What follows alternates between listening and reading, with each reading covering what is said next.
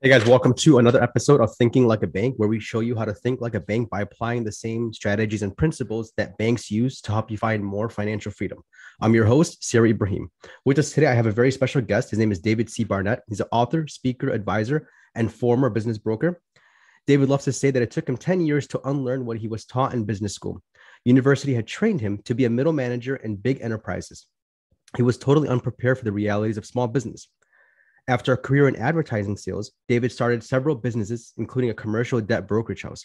Helping to finance small and medium-sized businesses led to the field of business brokerage. Over several years, David sold dozens of businesses for others while also managing his own portfolio of income properties and starting his career as a local private investor. David regularly consults with professionals and banks on business and asset values. Currently, he also works with entrepreneurs and would-be entrepreneurs around the world who are buying, selling, or trying to improve their businesses. David, welcome to our show. Hey, Sari, thanks for having me on. Yeah, thank you for joining us. I'm a big fan of your show, your podcast, your YouTube channel. I think it's very informative. I think it's a must for a lot of small business owners to check out. Before we jump into that, do you mind sharing more about your background and what you do? Yeah, sure. So, as you said in the bio there, I've got a varied background as far as education and work history and everything. I've worked in advertising and I've worked, in banking before. I had a commercial debt brokerage at one time, which meant I was helping entrepreneurs to get money, and that's what led me into business brokerage. I started to meet business owners who were looking for money to buy operating businesses, and it was in that finance brokerage capacity that I learned to start doing my own small private lending deals. And basically, I learned by observing what I was doing and what I was asked to do on behalf of some of the lenders and leasing companies that I was doing deals with. So I'll give you one, quick example. There was one case where a business was being purchased and someone was using lease financing for some of the vehicles. And so this multi-billion-dollar equipment leasing company sent me a power of attorney. Just little old David, all of a sudden I got a power of attorney. It was very limited. It said right on it that it was a power of attorney that allowed me to act on their behalf to change two vehicle registration slips.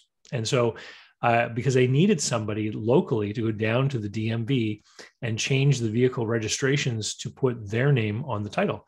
And then send them, copies of that via email so that they would be able to forward the funds and know that the registration had been done properly.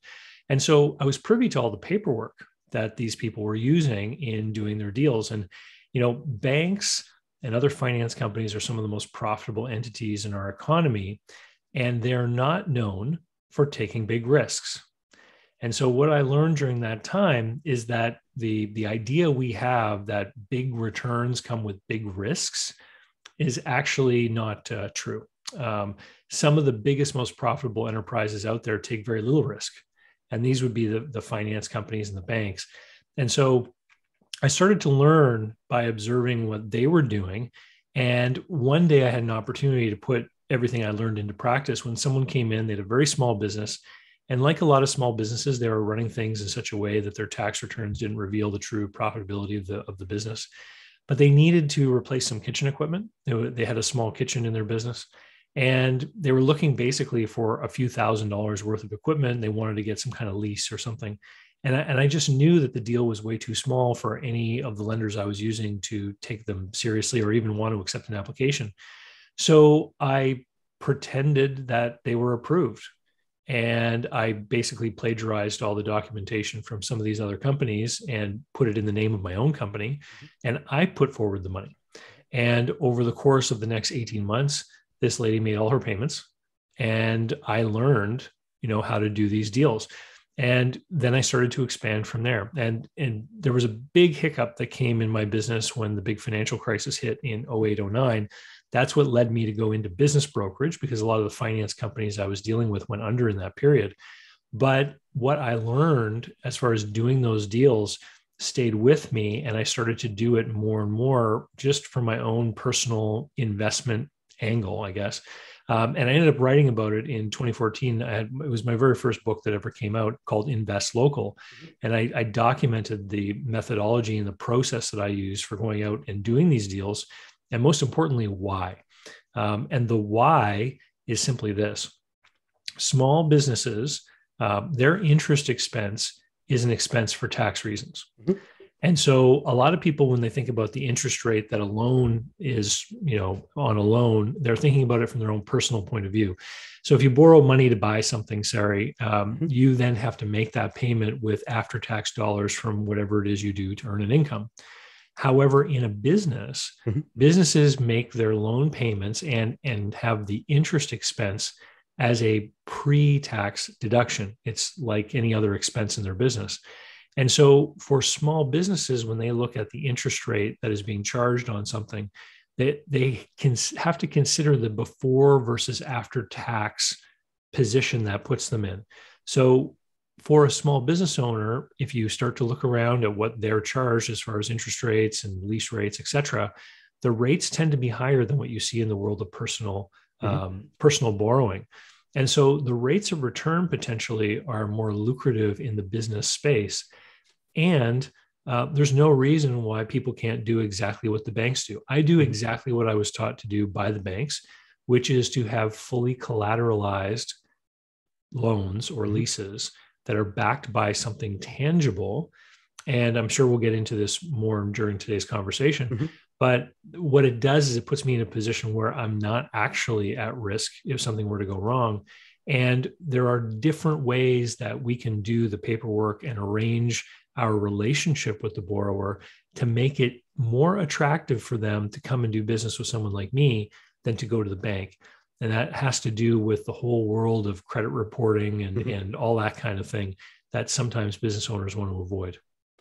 Got it. Now, for example, in your first example with lending, did you use just regular cash, or did you leverage a retirement account, or can you tell us more about how you started, like cash wise? So that first deal was just a few $1,000s. I just used money that I had available, right? Okay. And here's the thing to remember: if you go and buy like a what do you call it, a guaranteed investment certificate or some kind of term deposit at a bank, a CD at a bank, you put in 2,000 and it's stuck there for the term.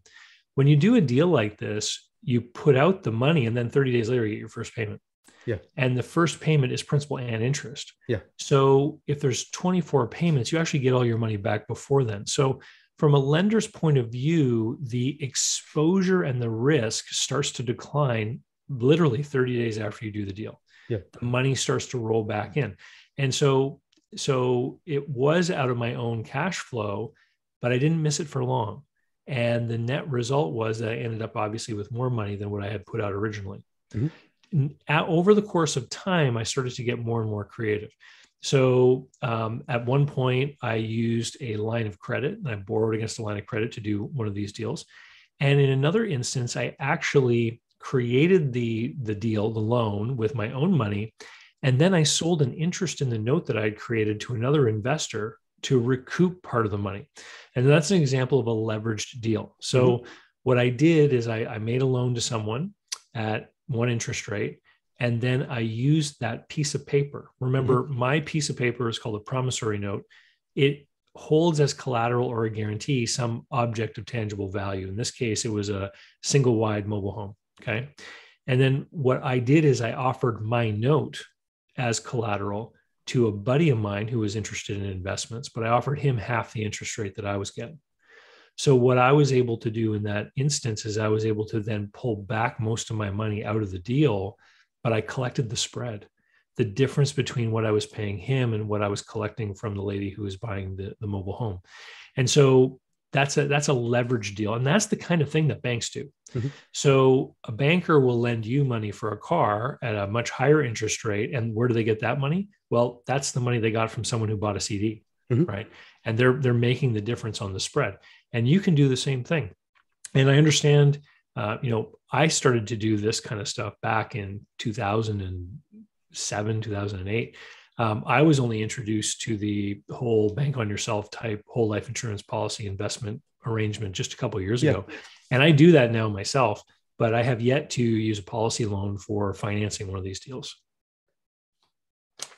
And who are you? We'll go back to the bank on yourself in a second, but who do you lend to? Is it like small businesses, individuals? Yeah. So I've got a couple of golden rules. Mhm. The book's on Amazon. It's like $10 or Yeah. something on Kindle. But some of my golden rules are: number one, I need to be connected in some way to the business owner. And so it has to come to me not through me advertising that I lend money. Yeah. It has to come to me through my network of people that I know. So it's always a friend of a friend or someone connected to a professional colleague or something like that. And there's an important reason why I want to do it that way. Number one, I'm not trying to start a real bank. This is a very limited kind of investment thing that I'm doing on my own.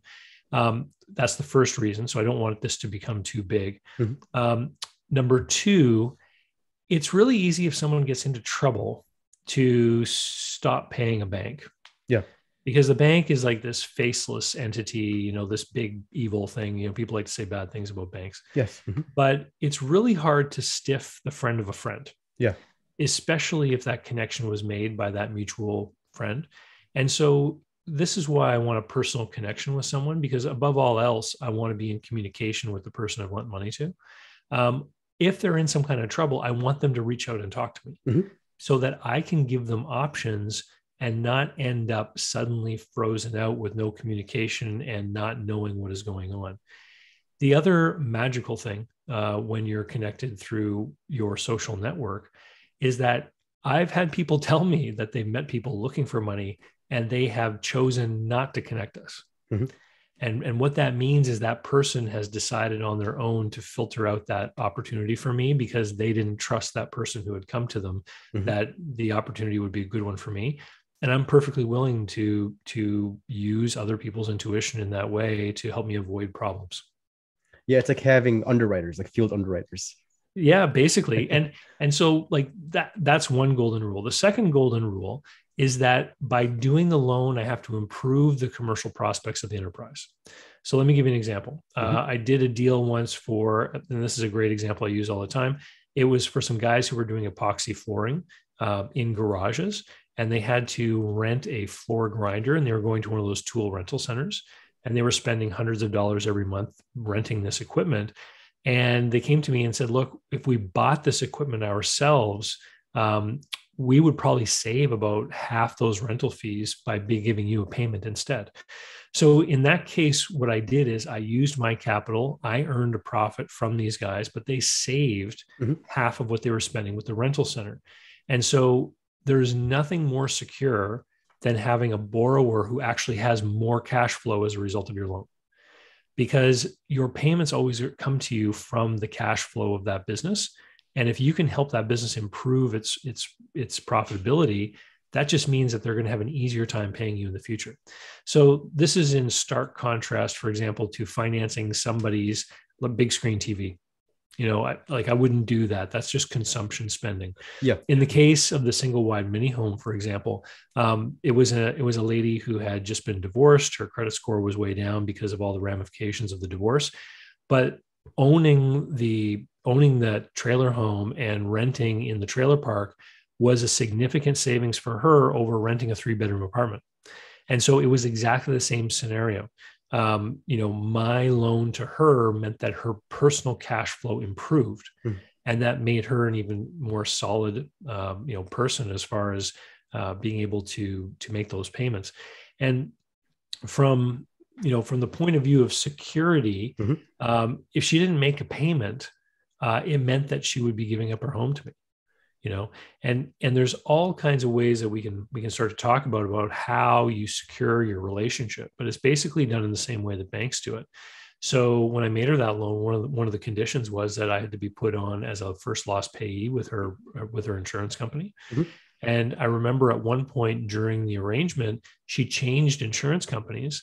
And when she canceled the first policy, that insurer mailed me a letter saying, we're informing you that this policy is, terminated. And it was like a 20-day notice letter or something. So I called her up and I said, you've canceled your insurance. She said, yeah, I have new insurance. And I said, great. I said, you're going to have to remember to put me on as a loss payee. Yeah. And I got a letter from that new insurance company saying I was covered.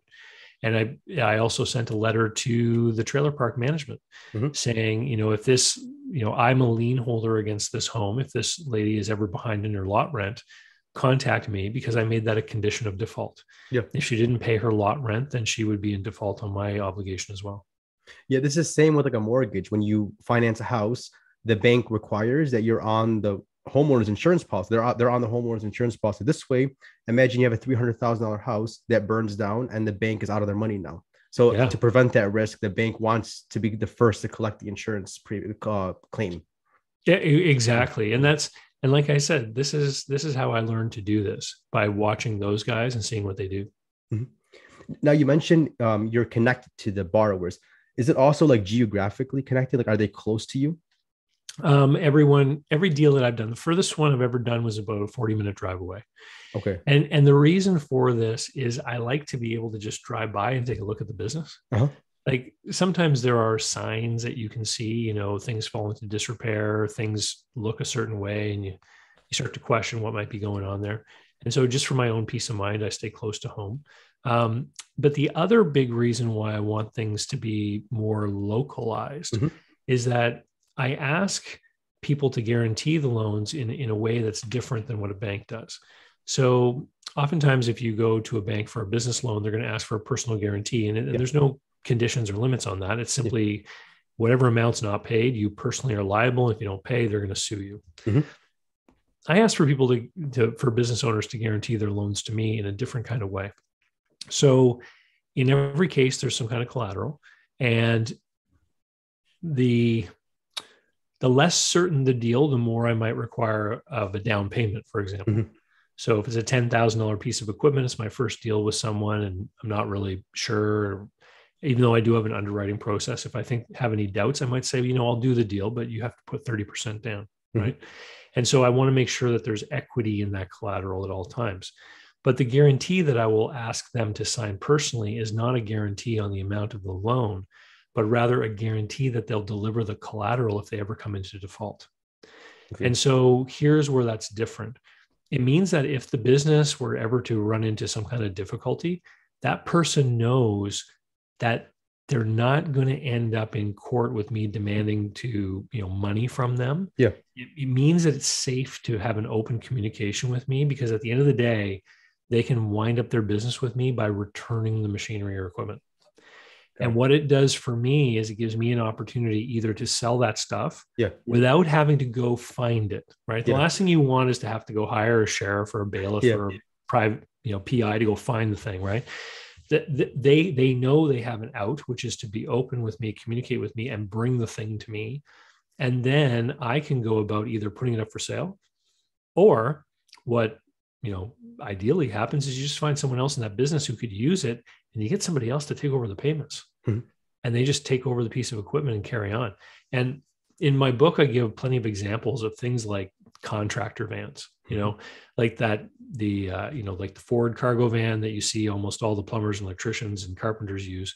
A vehicle like that, for example, done on one of these local finance deals, if you ever had to take it back, you'd certainly find someone else in the trades who'd want to take over that payment and carry on using that piece of equipment. Got it. Okay. Now, as far as you mentioned bank on yourself, so for those who don't know, like bank on yourself is a concept that uses dividend paying whole life insurance. You could fund a whole life policy, borrow against it, and then use for things like this. Are you involved in that kind of work or? So I have such a policy, and I'm lining up to get my second one actually. And so I'm funding the policy right now, but I have yet to do a policy loan to do one of these deals, but it certainly is an opportunity for someone who is going to be thinking about this, because it would allow you to do, the reason why I got into this stuff and the reason why I still do it today is because it has those high yields. And so most of the deals I'm doing are between 12 and 22%. Okay. And so what that means is, for me, with a view to my personal investing portfolio, I can have a small amount of money with these high yields. It means that I don't have to put the other stuff into risky investments. So it's a lot easier to sit on, guaranteed deposits that are earning quite pitiful rates of interest when some portion of your portfolio is earning a higher rate of return. Mhm. And so, I think it would work ideally with under a bank on yourself type of arrangement, because you'd be taking the policy money out. It would still continue to grow in the policy, Yeah, and you'd be able to invest it at some of these higher rates of return. exactly. Which brings me to my next question. I was going to ask, what are you charging? So you said 12 to 22%. Is it Yeah. like annual interest rates? Yeah. Okay. And so really what I do is I just take a look around at what's going on. If you go to, an equipment dealer, or if you go looking online and you find someone that sells equipment to contractors, for example, you'll find that they'll advertise all kinds of things with lease payments. It's a tricky world. Let me explain why. To really understand the rate of interest that you're paying on any kind of financing, you have to look at the flow of funds. Mhm. So a business might advertise a lease rate of 5.9%, but then the fine print might say that the first and the last two payments are due in advance, or first and last payment in advance and a security deposit equal to 1 month's payment is due in advance as well. Well, that means you're making 3 payments in advance. So have they really forwarded the entire face value of the equipment? No, they haven't. Yeah. Right. And so if you look at the actual amount of money that was forwarded at the beginning of the arrangement, and then look at the payments, what you'll find is that 5.9 really translates sometimes into like 8.9. Yeah. Right. And so you have to study it carefully. And I walk through this with some people. But here's the thing. If you're looking at absolute dollars, the difference in payment on a small deal, and what do I mean by a small deal? Like a $2,500 deal, a $3,500 deal. When you talk about the difference between, 8% and 12%, you're talking about like 15, $20 a month. Yeah. It's not a lot of dollars, right?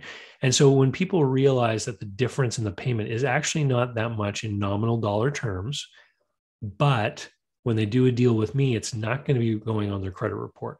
Okay. It's not going to be, reporting and affecting them in all these other different ways. And if there's a problem, they don't necessarily have a personal guarantee for the money. They've got this other way out. It means that some people who are perfectly bankable end up coming and doing deals with me. And then that kind of answers the question as to why would people do business with you? Why borrow from you? Other than the fact that they like to deal with people, not just faceless banks. It's not on their credit report, and there isn't a personal guarantee. Exactly. And so I've got people now who I've done deals with over and over again. Like they'll pay off one deal and then they'll come back to me and say, now we're doing this. Can you finance this for us? Yeah. And so it's a good working relationship. I'm, obviously putting my money at risk to a certain degree, and I'm earning money off of that, but they're getting these added advantages that we just covered.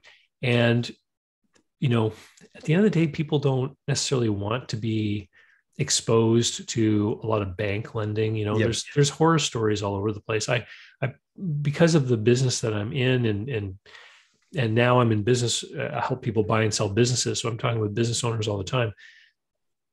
People who've been in business for like a couple decades will tell you about the last time we had hard times, and about banks calling them up and calling loans, giving them 30 days to pay back lines of credit and things like that. And so, people who've come of age in business in the last decade have never really seen any of the stuff that can happen. Yeah. People who've been around longer than that, they're a little more risk averse and a little more, they tiptoe a little bit more around banks and bank debt. Absolutely. Yeah. There's actually a video on YouTube I was watching. It's like an hour long. It's called like The Horror of Credit Cards. And it talks about like the fine print in credit cards. So let's say, for example, your credit score is 700, and then you go to a bank and you take a credit card from a $10,000 limit. The bank could actually change that limit on you. It says it in the terms and conditions. And then when they change the limit on you, that affects your credit score. And then when it affects your credit score, it affects the interest rates that you agreed upon. So they could change the interest rates. And then other banks could also change their terms with you based off of what that bank changed. So it's kind of like an inner circle of banks like looking out for each other. And this is all in their terms and conditions. And they hire the best attorneys in the country, in the US, to actually like make it really complicated, where other attorneys have a difficult time understanding those terms and conditions. So that's kind of like banking 101. And I think, like you mentioned, like business owners who went through 2007, 2008, 2009, got to feel what that was like. And the newer generation of business owners haven't really experienced that yet. But that's in the terms and conditions of the credit card companies and banks. It's funny, Sari. I'm a huge fan of credit cards. Yeah. I'm a master manipulator of all these different points programs and things Yeah. that are offered. Yeah. But the one thing I don't do is carry balance. Yeah. Yeah. And I'll share that advice. In fact, I even one of my follow-on books was called Credit Card Advantage, where I show Yeah. different small business advantages you can have through the use of credit cards. But one of the very first things I put in the book is you do not want to carry a balance. Mm-hmm. Any potential advantage that you might ever earn from any of those programs, as soon as you start paying interest, you've lost it all. Mm-hmm. And credit card companies hate customers like you, right? Because they're not making money off of you.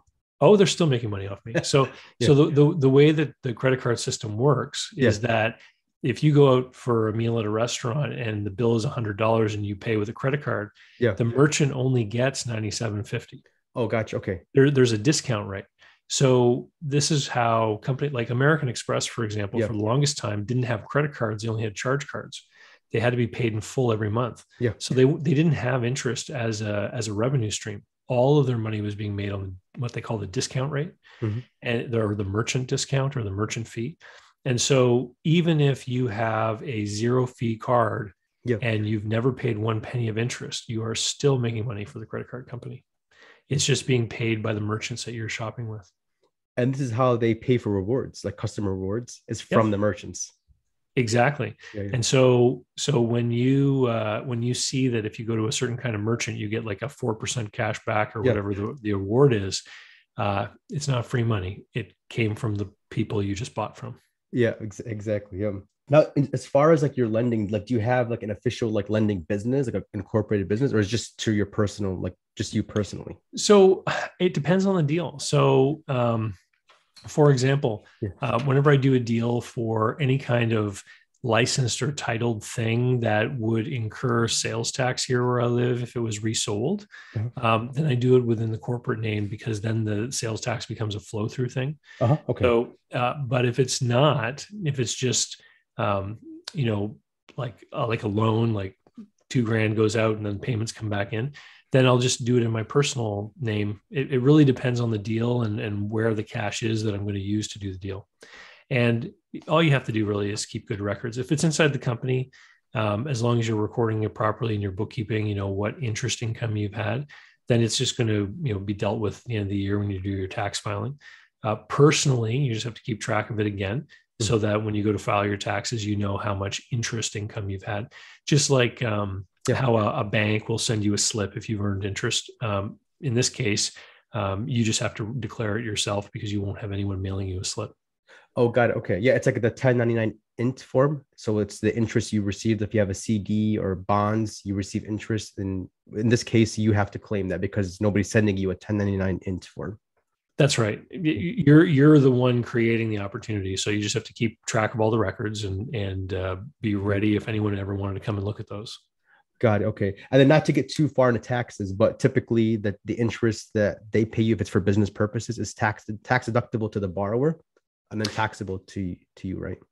Well, if they're any business that borrows money for a business purpose, the interest is like an expense. Okay. So I believe what you said is correct, although I'm not a CPA.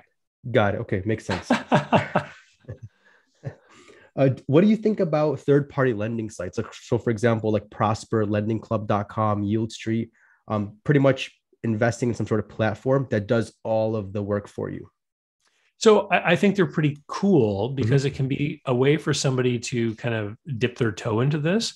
A lot of those platforms you just mentioned do personal loans. And again, I'm not a fan of personal loans for any kind of consumption or debt consolidation or anything like that. Okay. I want to be able to make an investment that improves the cash flow of the business. And so what you're looking for is, in here in Canada where I live, I use one called Lending Loop, and it's all business loans, but you can participate with as little as $25. And it's great because you can basically put $25, $50, $75, $100 into a whole bunch of different loans. And there are platforms. I think one of them is called SMBX is one of them that's in the States. And so these platforms exist that are purely for businesses. And that's the one that I would be playing on. Yeah, I actually did an episode with the director of sales for SMBX. I think it was episode like 43 or 44 on this show. So yeah, he Okay. talked about SMBX. Yeah. Yeah, Um, I think those are a lot of fun, and it can give you an opportunity to look at the disclosure information and take a mhm. look at the financial statements and read their stories, so that if to give yourself a little bit of training and experience. What I always suggest is that people stick to what they know. Mhm. So if you're like a welder or a Yeah. tradesperson or whatever, then do these small business financings in that space, so that if you ever ended up one day, for example, getting back some of that gear, you would know the gear and you would know that it's in good condition. You would have a better idea of what it's worth or who might want to buy it. Focus on what you know. I've had people buy the book. For example, there was this one guy. He was in Pennsylvania. He was a pizza guy, very successful pizzeria. But like a lot of small businesses, his success was focused on a hands-on management style. So he was there many hours a week, and he was there every Friday and Saturday night late, and he was making good money. And people were pushing him to take the next step, and for the longest time, he thought that meant open another location, but he didn't understand how he was going to split himself between the two. And that's what always gave him hesitancy. So he had money accumulated because he was doing well in business. He got a hold of my book and he realized I can grow and do more with my earnings and my profits Mhm. by getting into this lending thing rather than opening another business. So what he then did is he started to go around and started to finance some of this pizzeria equipment. So he was familiar with the market. Because he was in the industry, he could take a look at a business, look at their traffic, look at their sales, look at their purchases, and figure out if they were really making money or not. That industry has a lot, again, like the first example I used, a lot of people whose tax returns aren't really reflective of what goes on in the business. Well, as an expert in that industry, he's able to really determine quickly what's going on in those businesses because he's got that experience. And so that's what he did. So he started to make loans in that space. And you don't have to go far, for example, in the pizza business, to be doing deals with people who are not really your competitors. Yep. A pizza business only sells pizza so far. Yeah. And Yeah. then Yeah. everyone beyond that's not really a competitor anymore. Exactly. Yeah. Okay, that makes sense. This is, I think, I love how you mentioned that because this is like where thinking like a bank comes in. It's not just how do I open another restaurant and have to be there as well and duplicate my hours. Rather, it's how do I just make my money do bigger things and move and kind of like it has a compounding effect, right? Because if I'm loading money and I'm getting those principal and interest back and I'm building that up, I could then reinvest into other deals and keep it flowing, just like how a bank does it. A bank could control $1 billion in assets from a small office of maybe 10 employees, if that. Yeah. It's a smart way of working. And something that we talked about before we started recording is like, for example, like you have a tangible business, right? A furniture store or something else, and they want to start like an in-house financing company instead of going through other banks. They want to kind of recapture that interest in-house. So what do you think about that strategy? Yeah. So have you ever seen a buy here, pay here auto dealer place? Yeah. Like it's the same kind of thing. Ford sells, commercial vehicles to contractors and small business people all the time. And Ford Credit is often the one who finances those acquisitions. Yeah. And so I don't know if I would do it if I was a furniture store, but if I was selling any kind of equipment that businesses were using, Yes. then I would, consider, hey, maybe I should open up my own financing division, my own leasing division, for example. And then you could do the same thing. You could support the sales of your equipment sales showroom by being able to offer credit to people and have different programs, for different credit quality and things like that. And if it was successful and you didn't have enough money to fund all those loans and leases, well, then you use the portfolio of all of those debts or leases, and you use that as the collateral to go out and find investors or borrow from banks or other people. And so there's all kinds of examples. That's how leasing companies get started. They create these debts, they collect on them, and then when they run out of money and they have more opportunities, they find investors and they use the existing portfolio as the collateral for the new money. And that allows them to continue another round of growth. Got it. So when I give, for example, somebody a loan, it's the liability on their end, but it raises my balance sheet. It raises the asset side of my balance sheet. That loan document is an asset. Okay, got it. And Okay. so because it represents money coming in, Mhm. right? And so just like a rental property Yeah, has income coming into it, right? And so that note can become collateral for a loan from someone else. got it. Okay. And then you help people do this, right? You have your book, you have your YouTube channel. Yeah. So the book that came out in 2014 is called Invest Local. And then I added an online course. It's about 3 hours of content where I actually go through some example files and the underwriting process on what I look at and what I ask for from people. And because I know your listeners are in all kinds of different jurisdictions, Mhm. what I do is I show examples of how you get the last part of the details based on where you live. Because in every state, in every province, in every country, Mhm. the way that security is registered, the way that titles are transferred and titles are documented, et cetera, is different. And I show some examples of how you find out that information, make sure things are done. And the last piece is simply that there's no better way to learn than to learn by doing. Yeah. And so my last piece of advice is that when somebody wants to get into this for the first time, is you find out what the limit is for your small claims court wherever you live, Yeah. and you do your first deal under that limit, so that if anything should ever go wrong, you can usually take someone to small claims court by filing, paperwork and $50 fee or something like that. Oh, gotcha. Okay, that's Right. And so it opens the door to an affordable arbitration ultimately with the small claims court. And I'm not going to tell you to do your own paperwork and things like that. But here's the thing.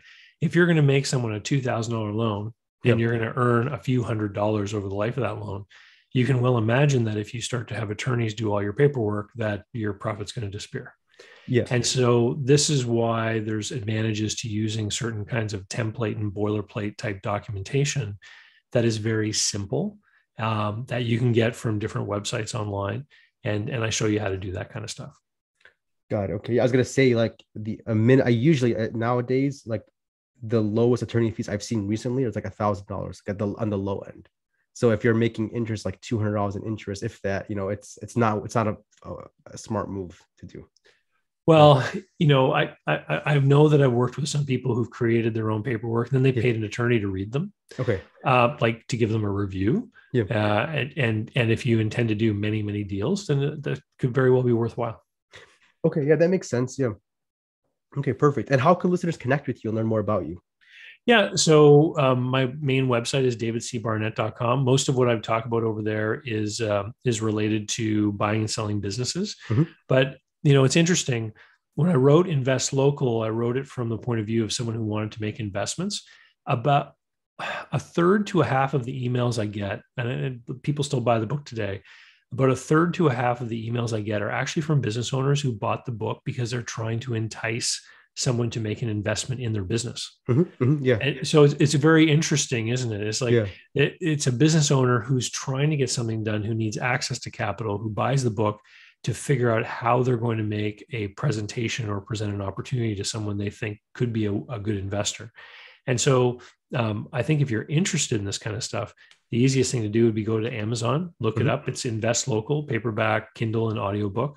And there's details in there on how to reach me, or you can find me on LinkedIn or over at davidcbarnett.com. Perfect, David. Thank you so much for joining us. I'm going to put all your links that you mentioned in the show notes below. That way listeners could just click and connect with you. It was really nice having you on, and I'm looking forward to bringing you back on the show.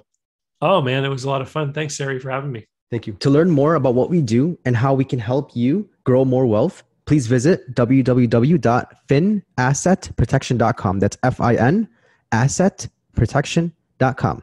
The topics presented in this podcast are for general information only and not for the purposes of providing legal, accounting, or investment advice. On such matters, please consult a professional who knows your specific situation.